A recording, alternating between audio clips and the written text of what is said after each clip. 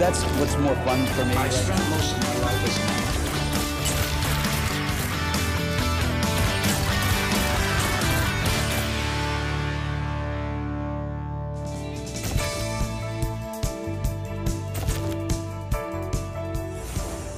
He may have been born after Dr. No first premiered, but through quality stage, television and film work, Daniel Craig was rightfully accepted into acting royalty when he was asked to play James Bond.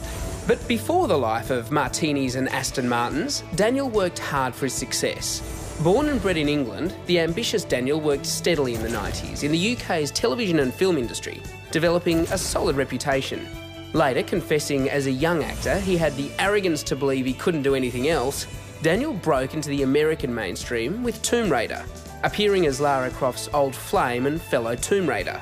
Daniel hung in there as the morally twisted Alex West.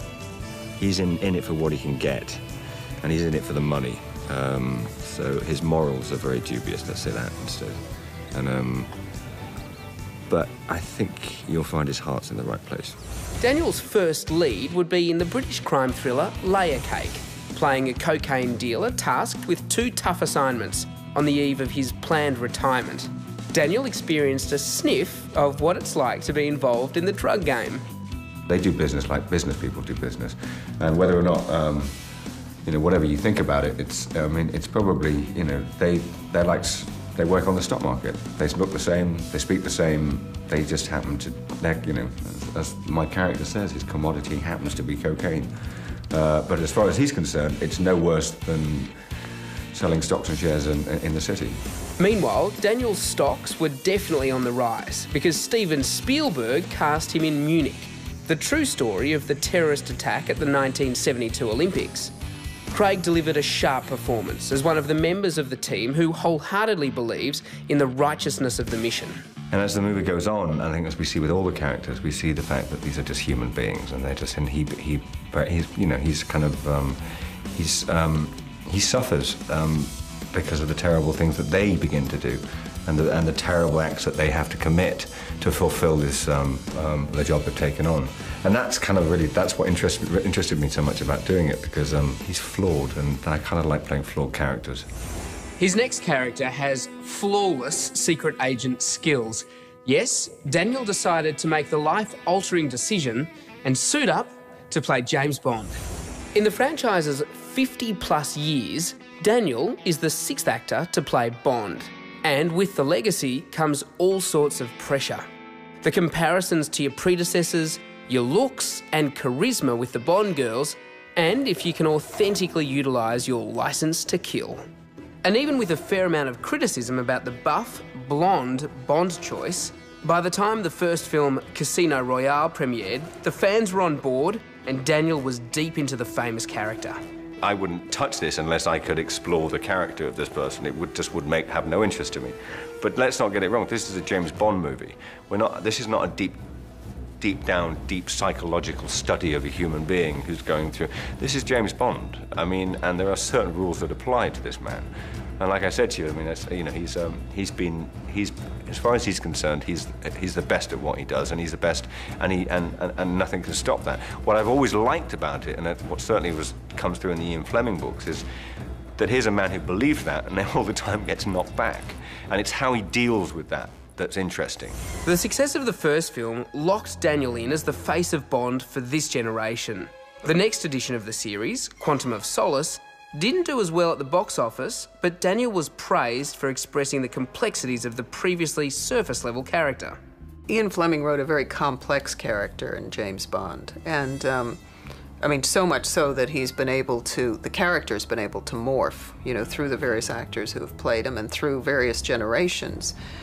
And there is a lot of, in the books, he internalizes his feelings a lot, and that's something that I think Daniel is able to portray how Bond is feeling and thinking without really saying very much.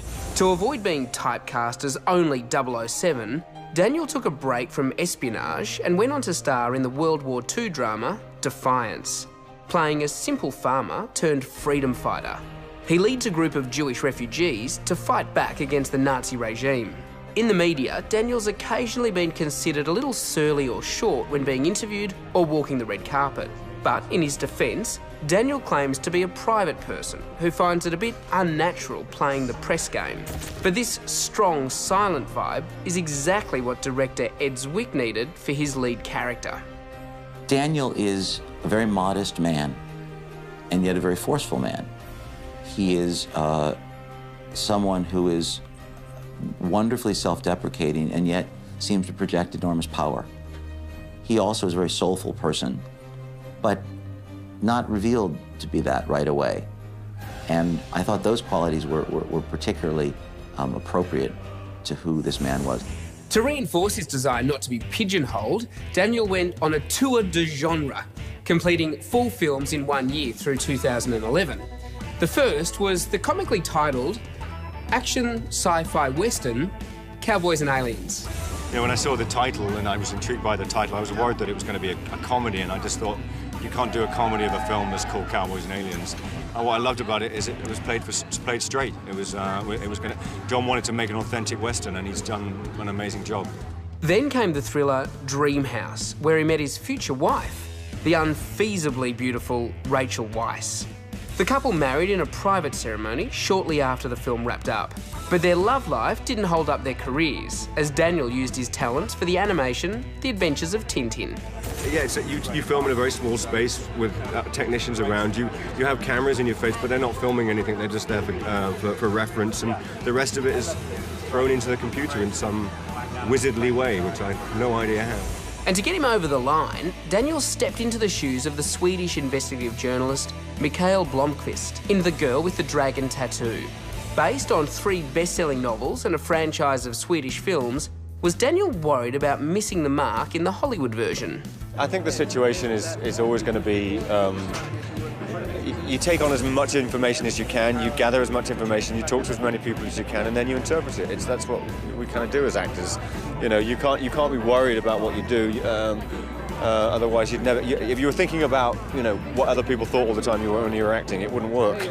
Proving his acting range, Daniel once again returned to star in the 23rd Bond film, Skyfall, which appropriately coincides with the Bond series' 50th anniversary, making it the longest and most profitable film franchise of all time. I just like working. I mean, it's simple as that. I don't think about it, really, genuinely.